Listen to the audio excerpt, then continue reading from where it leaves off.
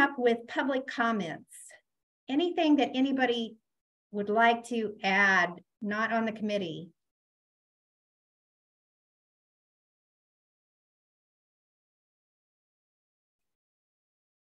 Okay, then let's just hop on into new business.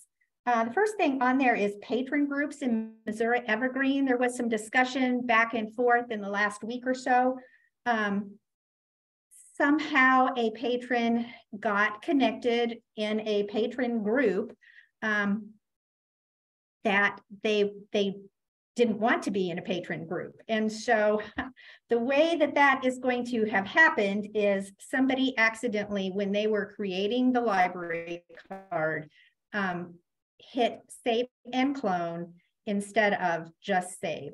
When we do that in Missouri Evergreen, it links those patrons together, which is great if your library wants to group patrons together. Not so great if it happens accidentally and your library is not planning on that to happen. So I have included in the agenda that went out the instructions on how to remedy that situation if somehow you find that you have a patron that's been linked with somebody else. So this is Equinox's instructions to us on how to ungroup those patrons together. So I know Cass County doesn't use it. I think Jefferson County maybe does. I'm not sure about that, but anyway, that's how you would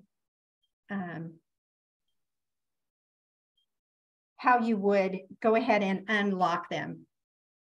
Then you wouldn't see share fines, you wouldn't see any of that. So questions on patron groups? Okay, the second thing on the agenda is the refresh that's coming up at Poplar Bluff on March 15th. And then we will also be having a refresh at Barry Lawrence on March 30th. There should be more information coming out, hopefully by the end of the week or at the first of the week of how, the first of next week of how you would register for both of those regional trainings.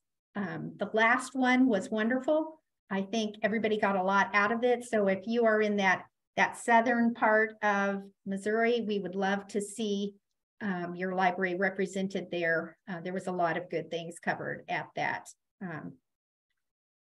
last circulation refresh that was in Scenic.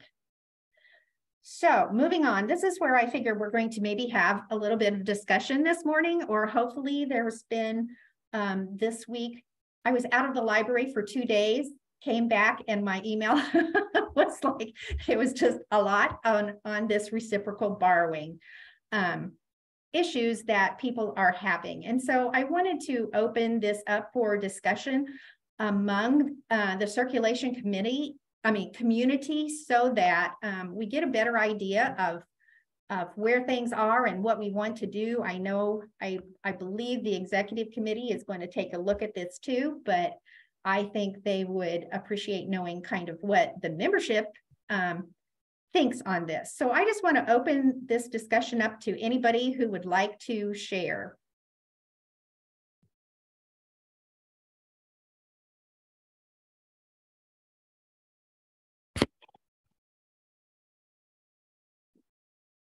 Mickey, would you like to give a little overview of what we've been thinking about this?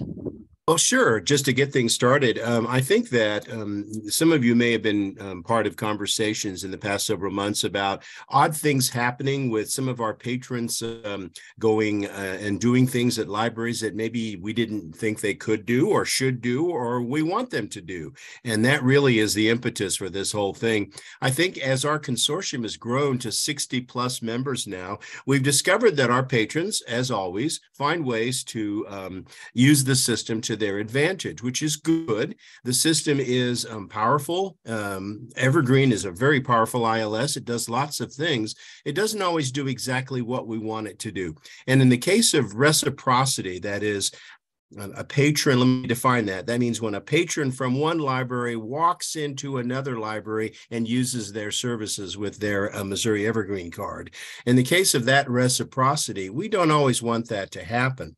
In fact, we put some things in place several years ago as a consortium to sort of guideline that and say, well, we're going to have what's called a reciprocal agreement between member libraries. And if you want to allow a reciprocal kind of thing, you have to be a signatory to this agreement. Now, currently, there are 14 signatories to the official Missouri Evergreen Reciprocal Agreement. There's a couple of wrinkles that I want to throw your way, though, that I need you to understand. One is what we've discovered, and Diane, jump in if I miss something or I misrepresent this. What we've discovered is that there is not a common understanding among all of us about how that reciprocal relationship is governed by our ILS. In other words, some of us think Missouri Evergreen, the software, prevents certain things from happening, and it doesn't. Some of us think that we can allow reciprocal borrowing sort of informally with neighboring libraries, and you can. And there is a general sense that the reciprocal agreement itself might be a little bit outdated. So those three factors taken all together has put us in a situation right now where we're sort of reevaluating the whole big picture. I will be very frank and tell you that my understanding of this software, Missouri Evergreen, and my working with open source software over the past 20 years, this software was designed for open sharing. It was designed for all members to be able to share universally with each other. In other words, if I'm in Poplar Bluff, I should be able to go to North Kansas City and use my Poplar Bluff card there. Now, you know what the problem is, right? We all know what the problem is when that happens, is that we all have different guidelines and rules for checking materials out. Now, a couple things, and if I'm going too fast or if this is not making sense, stop me. A couple things. One, we've all signed on to a resource sharing agreement among each other. We share our resources, our items, our books, our DVDs, whatever. We share those pretty well with each other. We've worked that out. This next step is, how can we share materials fairly, equitably, and still maintain our own library's rules when patrons physically walk from one library or drive from one library to another library and try to use services at a fellow Missouri Evergreen Library's location? That's what's reciprocal. That's what a true reciprocal is. And what we're trying to figure out is there a way that we can let our libraries keep their rules, their fines, their preferences, their checkout times? What can we do to make a situation so that we do have basically a universal Missouri Evergreen card for patrons, but still have our member libraries retain the rules and the circulation principles that they need to have, either for that's the way the board wants it, that's the way they want it, that's the way their community wants it. And of course, we want that to be kept in place. So all that was a prelude to the fact that we are discovering that a lot of things that we thought we knew about Missouri Evergreen, the ILS, are wrong. One of the things we thought we knew was that we could prevent patrons from checking things out, like at a self-check or at a desk, if they had a foreign library card. Well, guess what? We can't. And that's the bottom line. It is not the system. The software is not designed to do that. We could make it do that at great expense and great cost, but that is an option that we're not really putting on the table right now. Instead, what we've discovered is that there are certain kinds of global flags or rules that have not been implemented in our consortium that would simplify, or at least it would unify the rules around how an item is checked out in a reciprocal situation. Renewals is the big problem, because if you check an item out at one library, renew it at another with different rules, you get fines on it. Some libraries are fining, some libraries are not. There's a complexity to the whole situation that we really need to investigate. So I'm going to wrap up by saying this. I would like everyone to have a pretty clear, common understanding of how our ILS functions, what we can do to make it function better, and what we can achieve ultimately to agree on a shared solution to this reciprocal borrowing issue.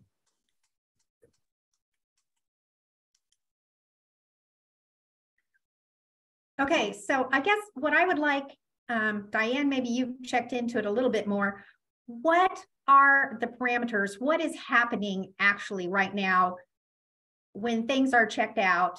Like a Cass County, I walk into Scenic and check something out. What happens then? The item that you checked out will follow Scenic's circulation policies.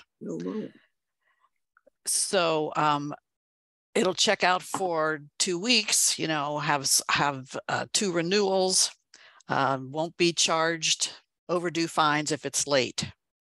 It doesn't matter that your card is a Cass County card because it was checked out at a Scenic workstation. So I think, you know, everybody might be fine with that. What we had happen recently between a couple libraries is that happened. Something like that happened. I don't know. It's so confusing. So the Cass County patron checks out at Scenic. The item then will be bound by the policies that Scenic has. Then the patron goes online to his online account and renews it. The renewal defaults to Cass County because that is the patron's home library. So when he checked it out at Scenic, it was checked out for 2 weeks. He renews it at Cass County. It might be renewed for 3 weeks then if that's Cass County's policy. And maybe Cass County allows 5 renewals and it's going to follow that policy now. If the patron had gone into the Scenic branch to renew it, it would have renewed by the Scenic policies. So that's one problem that we're having now. And that could be fixed by changing a setting in Evergreen so that the renewal would be at the same, would recognize that the renewal was happening at the same library that the original checkout was. So if the Cass County patron checked out at Scenic and then renewed it on the OPAC through the mobile app, it would not recognize Cass County's policies. It would recognize the original checkout location's policies. That would be one way of clearing up a whole lot of mess here. The only caveat there is that some libraries use auto renewal. Mm-hmm. And if Cass County was using auto renewal, which we do, which you do, then the Cass County policies would automatically apply to that item, even though it was checked out at Scenic, and we have the setting set that renewals would follow Scenic policies.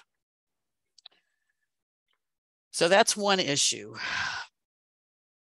I think the fine issue can be somewhat problematic if between the 2 libraries, one library is fine free and the other library charges fines. A patron could end up with fines that they didn't realize they were getting. And if I understand what came through last week, okay, if I go into Scenic and you're fine free, but then renew at my library, which charges fines, it's going to put fines onto the account. The original library that the item, that the place where they went to check it out cannot remove those fines, and they would have to then come back to our, the original, the home library, yeah, and deal with something that wasn't checked out at their location. It's not their item, it's just their patron. Yeah, and I think that would be something that we would have to discuss, whether we wanted to void those fines, because I think this was it would be a patron education thing. To educate the patron, you check out someplace else, those are their rules. You have to follow their rules. And we could explain that at the circulation desk. If somebody uses a self-check machine, then there's not going to be any interaction with the patron. But the patrons would have to understand that when you check out someplace else, you have to follow that library's checkout policies. And fines is a big thing, of course, because we all guard our money, but the circulation periods and everything could be different. Scenic check will allow patrons to check out 100 items. So if a scenic patron goes to a different library that allows you to check out 20 items and they try to check out 100, they're going to be told you can't do that. And that's because the checkout library has different policies, and we would just have to teach the patrons that's the way it was. And we could get around it. Well, you have auto renewal. So yes, the fines would start. So that is a thing that would happen. And that would be the only time that fines could cross boundaries like that, would be with auto renewal. Something else that can happen that really is tangential, I don't know if it's that important, is a patron could choose a different pickup location for holds. So a scenic patron could put something on hold and say, well, I'm going to be over by Cass County when that's is going to show up, so I want to pick it up there. So that can happen too. And potentially then avoid fines by going to a fine-free. Yes. I'm going to send it to a fine-free library all the time so that it's under their rules. Yeah, so there's no fines. And I don't know that that's such a bad thing. If worrying about fines is a barrier to checking out items, you know, I can't get books for my kids, or I can't get the latest Nora Roberts to read for myself because I'm afraid I won't get it back on time and I can't afford to pay a fine. So I'll have it sent to a library that doesn't charge fines, so I don't have that hanging over my head. Is that such a bad thing? I know we like justice. And I am irritated too when a patron pays their fines down to 1 cent below our fine threshold. But I don't know. I don't know if that's something we need to get worked up about. That's my opinion. Well, I have one other issue with reciprocal borrowing. Our patron, a Cass County patron, went into another library, and their library staff, they were on the Cass County card, they were blocked because of fines, and the other library renewed those items to unblock them and then check out. That was concerning to Cass County. Nobody should ever be renewing something that's already gone to bills. Yeah, that's a staff education thing. Yeah, I'm going to chime in and say that's not really a reciprocal. That's just a mistake. That's just something that, I mean, this broaches common courtesy between libraries. I don't think we would want to have that done with our patrons, and we certainly shouldn't do it with others. So I'm gonna call that just an unforced error there. I think that's a problem, and I hope no one is doing that. If it happens from time to time, I hope you're forgiving, because it does happen if you are busy at the desk. But yeah, I don't necessarily see that as tied into the reciprocal issue.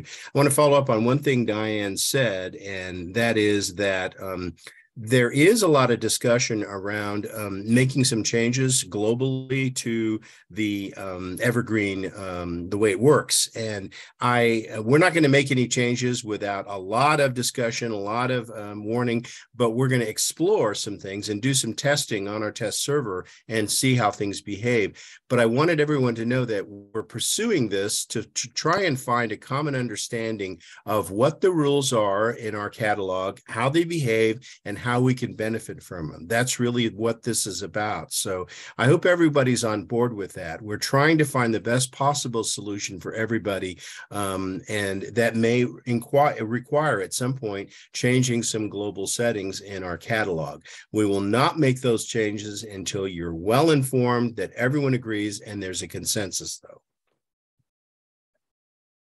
Well, and I only think this is going to come up, these situations are going to come up more and more as more libraries join Missouri Evergreen.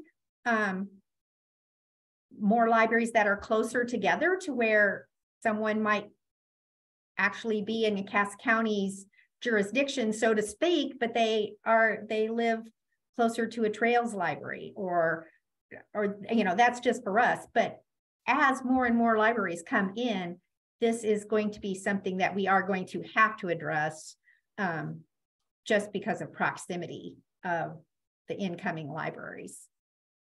I'm working at a couple of our branches right now, filling in till we get a new manager, and I'm here in the Herman branch right now. And somebody came in just at the end of last week who lives in the Missouri River Regional District, but she is actually closer to our Scenics Herman branch than she is to a Missouri River Regional branch. And Missouri River Regional is not at a Missouri Evergreen library yet, but she came in here. We have a reciprocal agreement with them. So I gave her a scenic card, and she'll be coming in here more than she will to her home library. So that's exactly what Rhonda said, is we have 60 members now, and we're right next to each other.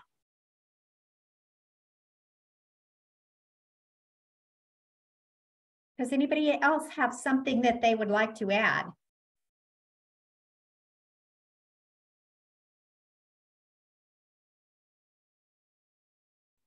Okay, well, I'm sure, like Mickey said, we're going to be working on it, looking more closely at settings and how we can make this work equitably for everybody. And like he said, nothing's going to change immediately. There'll be plenty of notice if something does change or when something does change. All right, so moving on to old business, purging patron account recommendations. Truthfully, I just was so busy in the last month that I haven't really got that done. So I am going to be trying to email the circulation committee with more finalized wording for that, and so that you guys can chime in. So look for that, sometime, although my next 2 weeks, I'm training somebody almost every day. So I'm going to try and get it in there as quickly as I can, so that we can have that ready by next month. And so I just freely admit I let that slide. The next thing on the old business is just that reminder of the Simple Reports intro video that Equinox produced. So I've put the link in there again. Many of us went to Tony's reports committee meeting this month, and in it, he has prepared a set of slides that go into Simple Reporter in more detail. So here is, again, the link that you can get to that so that you can see those slides. I believe I saw that the actual output has now been turned on. Is that correct? For a while, you could run the report, but you couldn't see what the output was. And so Tony has got through with Equinox, and now I believe that's open so that you can actually see results from that test server. So if that's helpful to you, get in there and go for it. Is there anything else that someone would like to bring up for discussion? Has anybody seen any huge changes in the updated test server for circulation? I looked at it and I didn't see a lot of big changes. You can see the checkout workstation in the circulation history. And there was one other thing. When you register a patron, you can select a different language if the patron has a different language. Those are the only two things I saw on the circulation side. Am I missing something?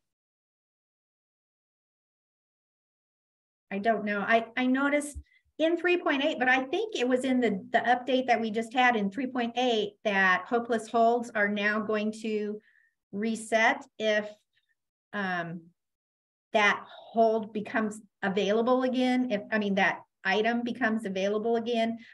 In the past, once it got into that hopeless hold list, it was there forever. There was nothing you can do about it.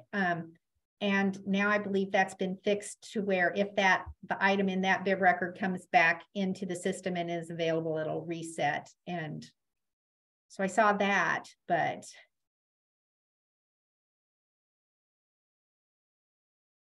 I can't think, there's probably something, but I'm like you, Diane. I read through it and I didn't see a whole lot that had changed. Yeah, and I poked around in the test server when they updated it too. So I'm prepared to tell the staff that they can breathe a huge sigh of relief because there won't be a lot of changes to circulation. Yeah.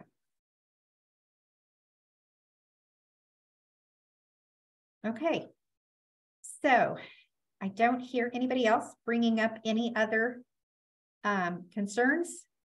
No, just one quick reminder that we are entertaining session topics for the users conference in April. And so if anyone wants to funnel that information to you, Rhonda, or you, Diane, or to me, I'm very interested in hearing from membership about what sort of topics you'd like covered. We have a number of breakout sessions planned for the users conference. It is both an in-person and a remote event. So if you can attend in person in Columbia, that's fine. You can attend online. It will be recorded for the most part. So these sessions are going to be informational, 45-minute kinds of quick hits. So if there's something you want to talk about that's CERC related, it's a good place to tell me about it, tell us about it, so we can get it scheduled for the users conference. So Mickey, can you go ahead? Did you say the dates and I just missed it? Sorry, it is the users conference is in Columbia, April the 13th and 14th. That's Thursday and Friday. It'll be all day Thursday and half day Friday. So April 13th and 14th, that's the first Missouri Evergreen Users Conference. It will be an on-site event, but there'll be lots of Zoom participation for those who can't come. It should be a very enjoyable opportunity to interact with your fellow Missouri Evergreen members. All right. That'll be a fun day, getting to see people that we normally just see online. So, all right. If there's nothing else to come before the committee, I'm going to entertain a motion to close.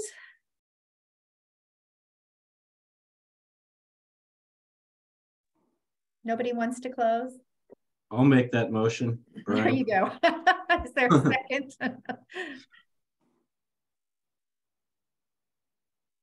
I don't know if I can. I'll second. There you go. Very good. All right. Have a wonderful afternoon and we'll meet next month. All right. Thank you, Rhonda. Mm-hmm. Yep. Bye. Thanks so much. Bye. Take care all.